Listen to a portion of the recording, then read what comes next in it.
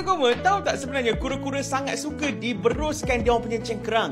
Sebab cengkerang dia orang ni technically adalah melampau pula dia nak. Sebab cengkerang dia ni sebenarnya adalah dia orang punya tulang belakang dan juga tulang rusuk. Jadi ada nerve ending dekat situ. Bila kita gosok, dia orang dapat rasa sebenarnya. Jadi kalau kita tengok kan, macam ni lah gambar rajah dia orang dengan dia orang punya cengkerang. Macam dia orang sorokkan kepala, betul tak? So dia kena cek. So yeah, kalau awak ada kura-kura ke apa ke, rajinlah gosok dia orang punya belakang, okay? They like it. Dots before and after. Selective reading.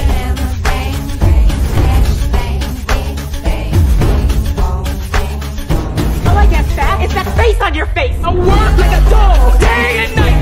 Such a prick in the head. Not when I've spent my entire life loving Jack throwing me like one of you. No one is talking to you.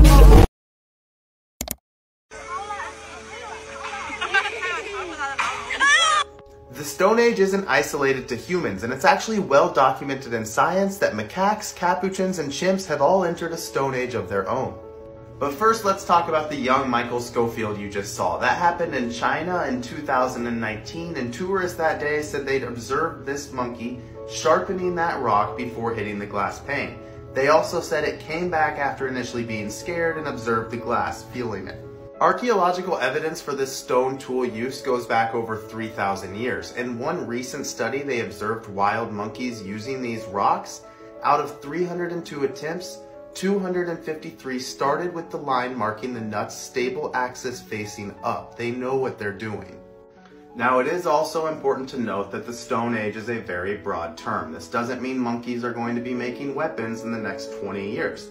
It took humans almost 3 million years, based on the evidence we have, to go from that basic stone tool use to where we are today. The facts are they're intelligent enough to use an anvil and use a large rock to break things with that anvil. That action does produce sharp flakes, but they haven't been observed using those sharp flakes to cut yet. Some hypothesize this could have been a big step with our ancestors, though, where the stone flakes weren't intentional at first, but were later used as the intelligence grew. Scientists have been able to fertilize eggs without sperm, which means eventually women will not need. So in the end part of this video he says that men will naturally go extinct in the next few thousand years. The scary fact here is that male fertility is already decreasing in warmer climate areas, like Arizona, USA right now is going through a massive heat wave. Sperm cannot survive if the temperature rises higher than around 36 or 37 Celsius degrees. It will die or the quality will remarkably decrease. And that's why Mother Nature invented testicles, to keep the sperm out of the body, because the body temperature is often too high for the sperm to thrive. You can only imagine what happens to the sperm when the outside temperature rises even higher than 48 degrees, like right now in Arizona. If we don't fight climate change, we will go extinct. That's basic biology. For all of my new followers, I want to run through a bunch of true things and a bunch of not true things to make sure we're all on the same page scientifically.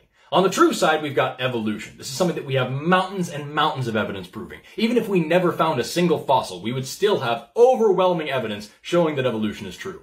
On the other side, we've got races. This is something that makes no sense at all. There's actually more genetic variation within what you would call a race than there is between them, so it's just completely arbitrary lines that aren't backed by science. Over here, we've got LGBT validity. Trans men are men, trans women are women. Homosexuality is normal and natural and found all throughout nature. And then over here, we've got the whole gender binary system. Again, just arbitrary nonsense lines, completely made up, make no real sense. On the true side, we've got the Big Bang. This is another one that we have immense amounts of evidence proving. We could lose a lot of it and still have proof. And on the other side, I just don't want to talk about creationism today, man, so I'm just going to throw in spanking kids.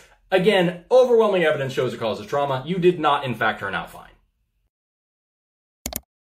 I had an idea for a new series while at the Sternberg Museum today. Stories from the fossil record, talking about some of the moments that were frozen in time, starting with the fish within a fish.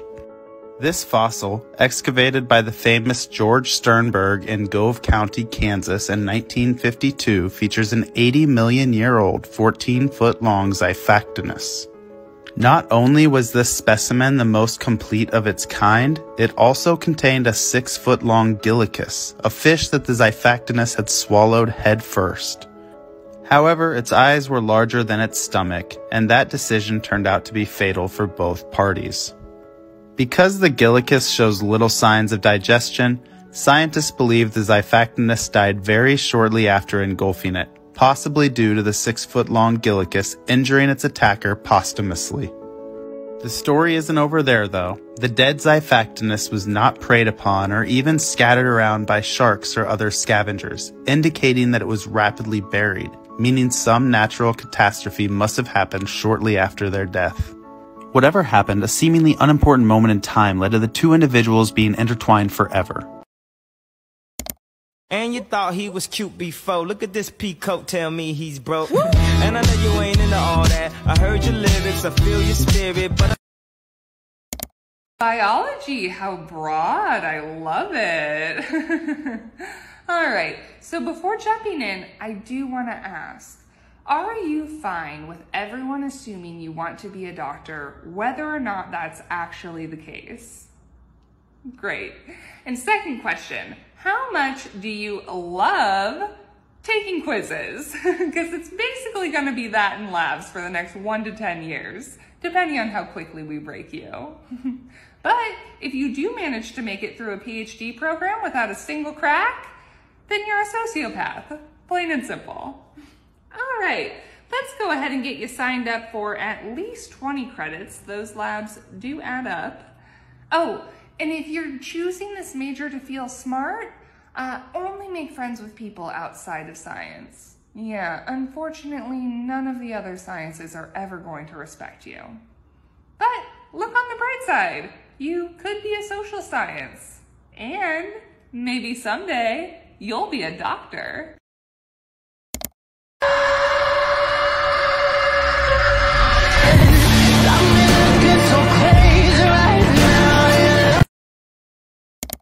I was today years old when I found out. Humans inherit mitochondrial DNA only from the mother. So, in order to pass on empty DNA from generation to generation, the mother must have an unbroken link of female descendants. Unlike nuclear DNA, which undergoes recombination, much of empty DNA is passed from mother to daughter, relatively unchanged. If we take a sample of empty DNA from a population and try to reconstruct their matrilineal ancestry using the very slow mutation rate of empty DNA, we might arrive at a single female common ancestor, a mother whom we can all relate to from our mother's side. This is exactly what Kahn, Stoneking, and Wilson did in 1987, and found out that, in fact, all humans alive today do have a common female ancestor who probably lived about 200,000 years ago in Africa. They named her Mitochondrial Eve,